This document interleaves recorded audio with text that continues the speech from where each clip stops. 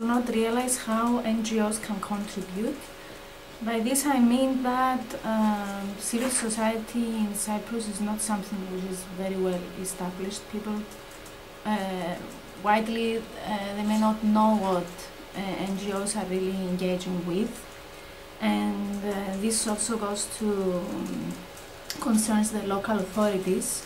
Maybe local authorities, they don't realize how useful NGOs can be, how NGOs can become useful in their projects, and this has to do with whole mentality and lack of training regarding the benefits of collaboration,